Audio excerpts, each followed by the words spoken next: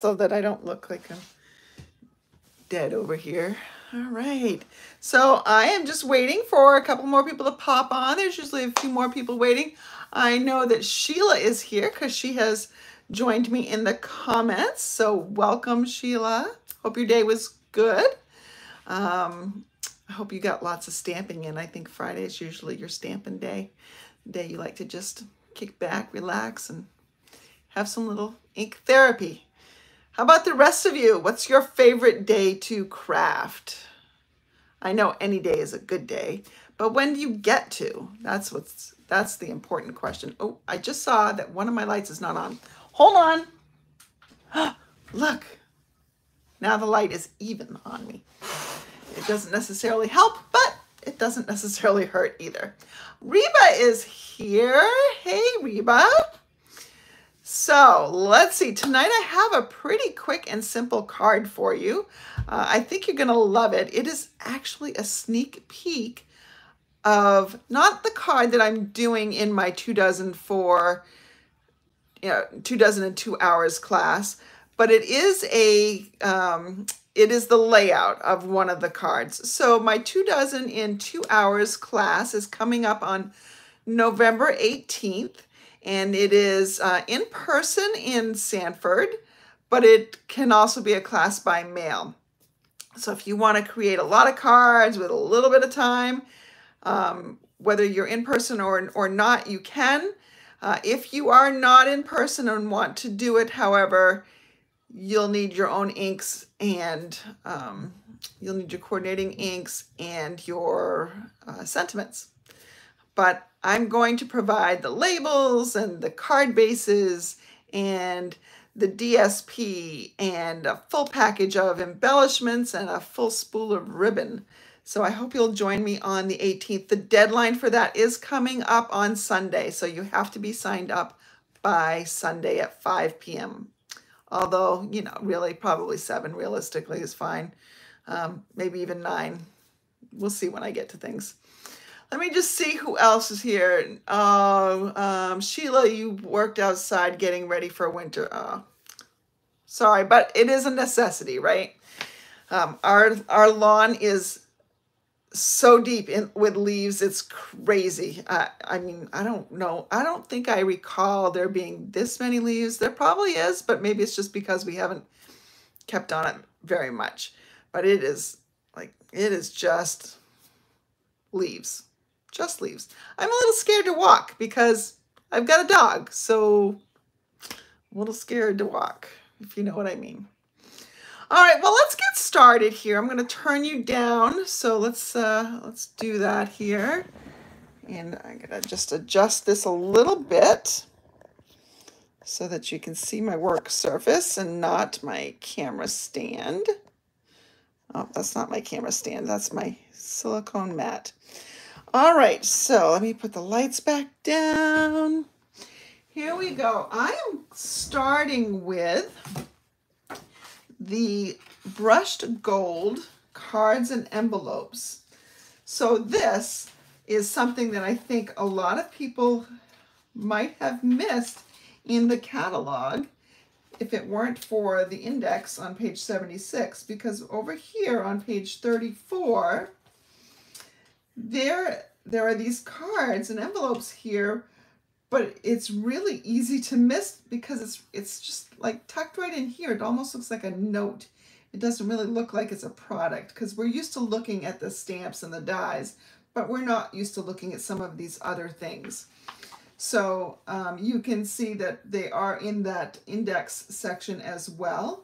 And it is $12 for a package, and you get 20 card bases and 20 envelopes.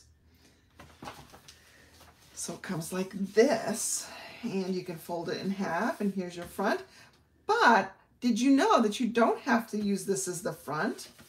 You could fold it inside out and then put a little layer in here so that it gives the inside a little decoration too. I'm not going to do that tonight because I really want the gold showing on the outside, but you do have that option.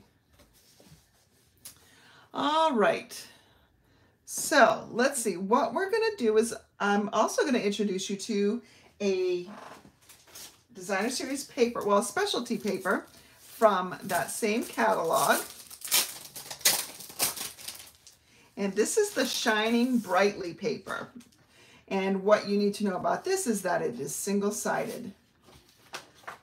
So it is not the double-sided that you're used to seeing here, but it is navy and gold and vanilla, which is such a pretty color combination.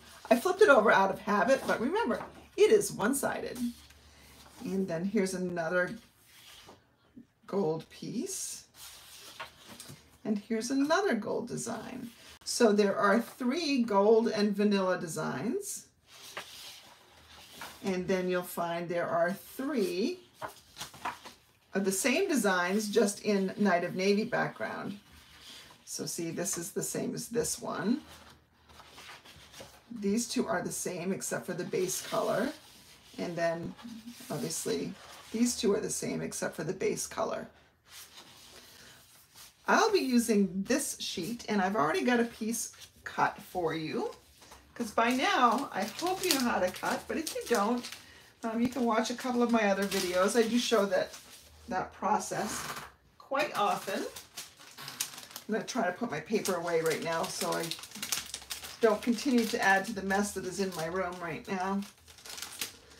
So I took a picture and uploaded it not too long ago about having to unpack from my craft fair. That didn't happen. I got distracted. So that's what I'm doing tomorrow. I'm going to bring in this piece of the Night of Navy with the stars. This measures 4 inches by 5 1/4. So it's just 1/4 of an inch left. And so you can see you've got this nice little interest over here. Just something different, right? I'm going to adhere this down. You can use your adhesive of choice. Most of you know by now that it's my green glue that is my adhesive of choice. I'm just going to put that right on there, centered as best I can. All right.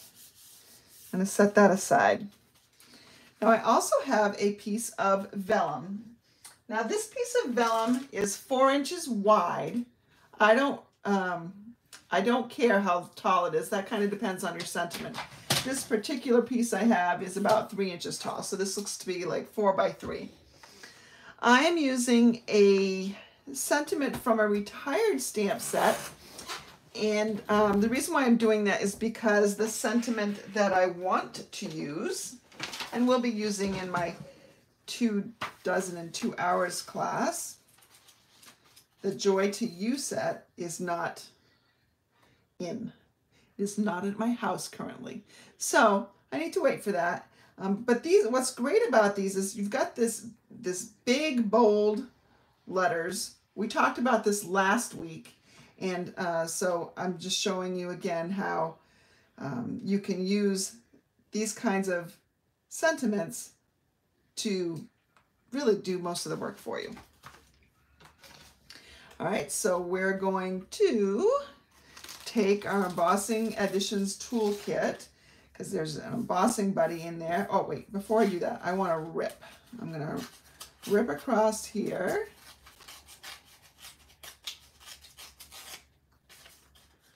I'm going to rip across here.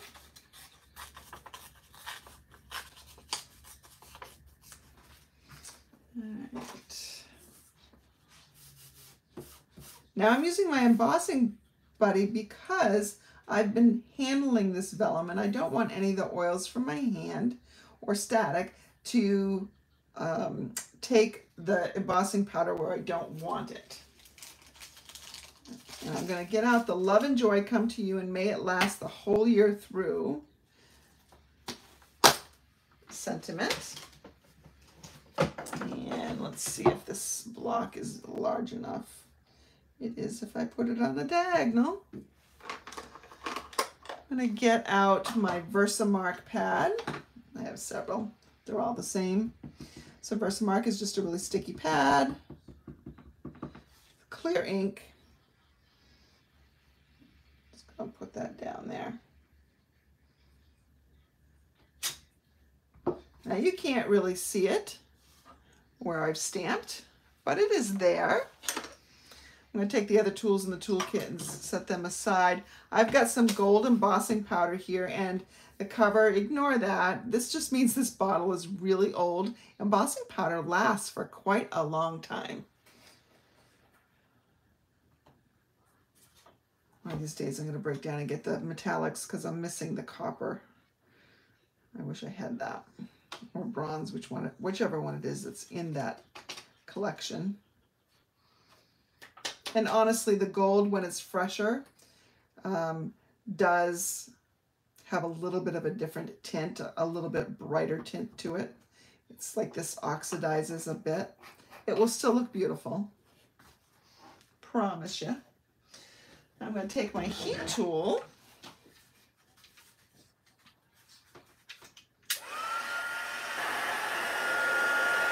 and just heat this. And you'll know that it's time to move your heat tool along once you see it pop to a shiny gold like it's doing right now. Let's see if I can capture that on camera. Turn it around. Oh yeah, I think you're seeing it.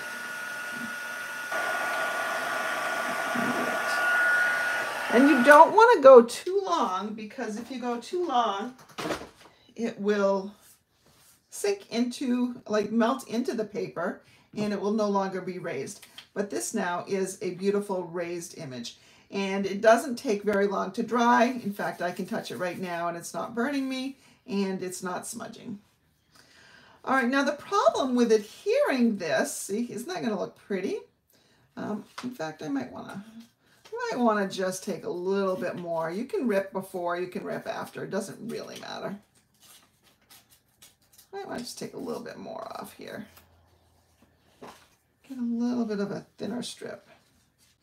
Oh, and now the top is a little too much.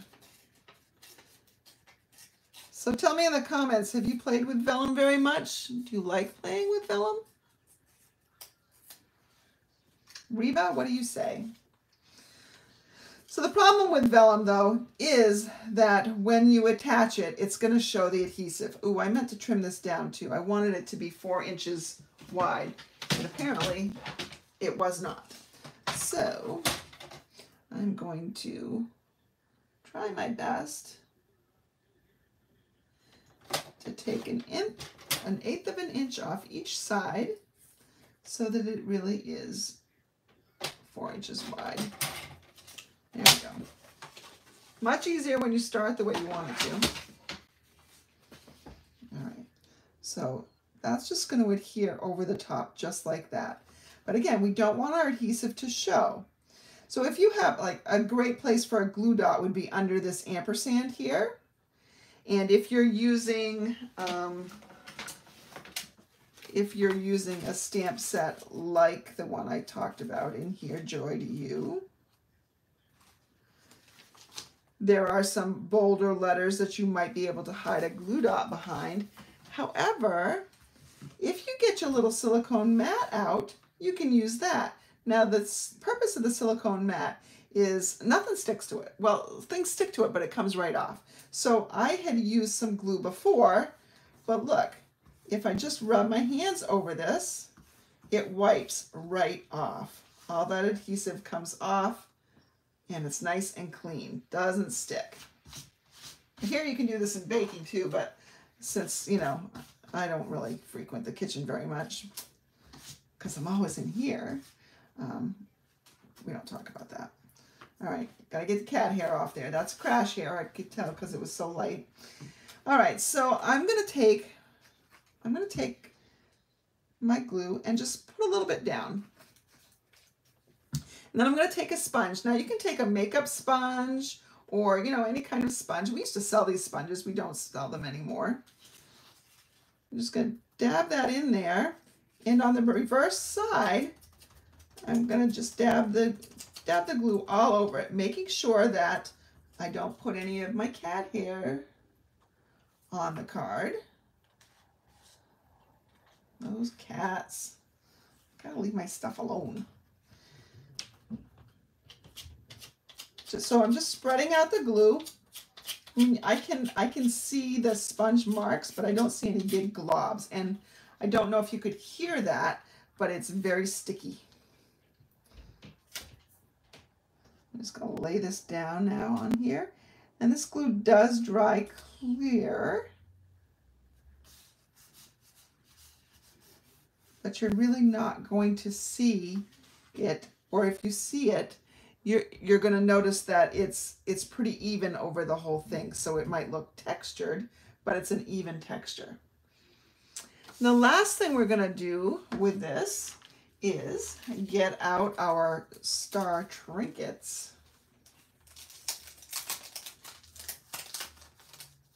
Oop, there's a little sheep hanging along for the ride. And let's see. Rather than get my take your pick tool out, I'm just going to use my scissors. Let's go ahead and take one of the big stars off.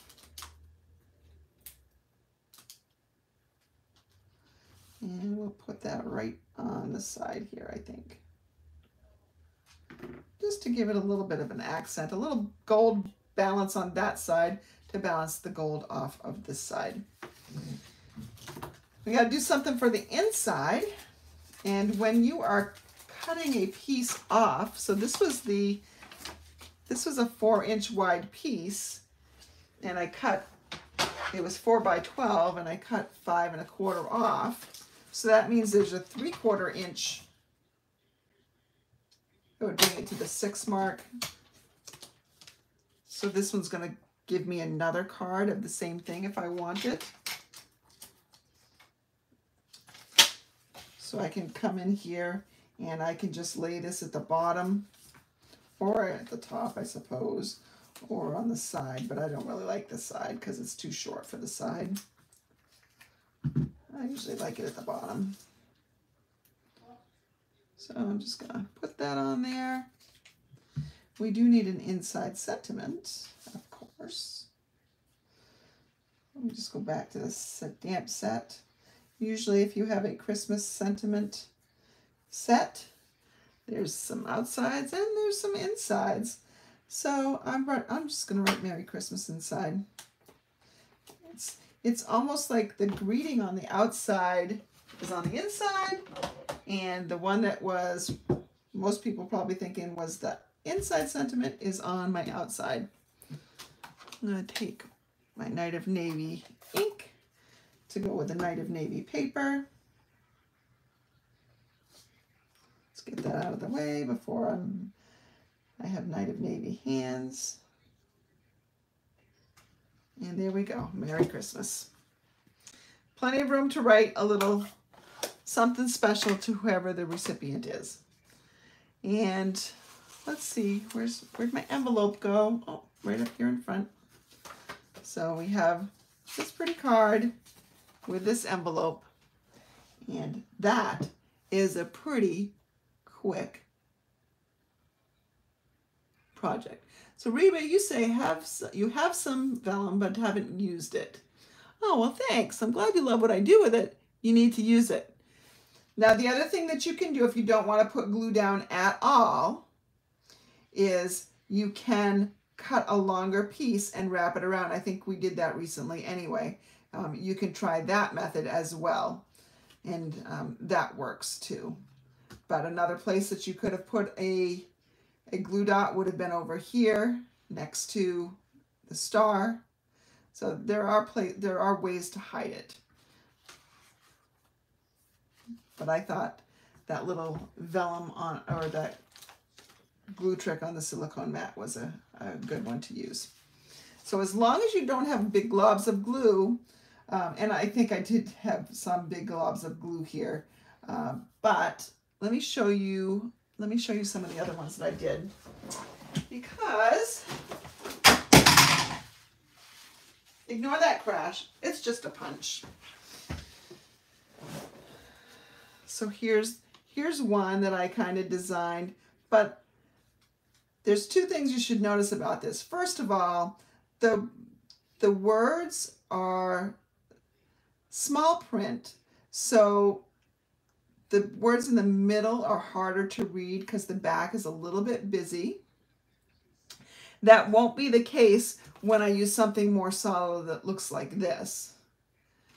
But because the background is lighter and whiter, you also don't see any of the marks for the vellum. I mean, there's really a lot of distraction going on here. This is a pretty solid blue. I mean, you do have the stars, but it's a pretty solid blue otherwise. But did you notice how this looks like a Misty Moonlight embossing powder? Vellum does not absorb ink quickly.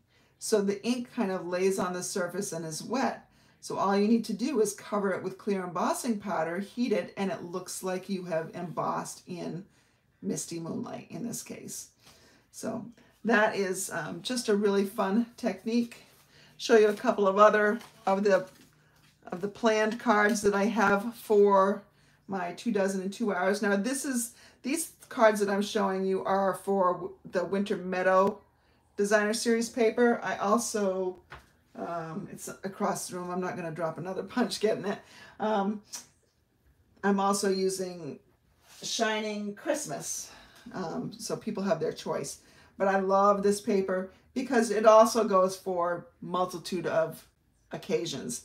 I made this a Christmas card, but it doesn't have to be a Christmas card. It, you know, just change up the sentiment to happy birthday, and we've got a happy birthday card. But this is in that meadow paper as well. And there are some snowflakes on here. I had a bunch of these snowflakes that I'd gotten off a clearance rack.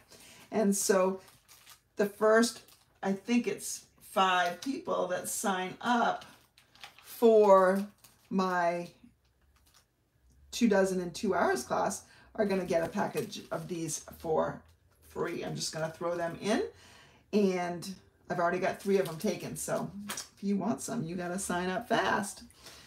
And then here was another card, and this, I thought this was a cool card.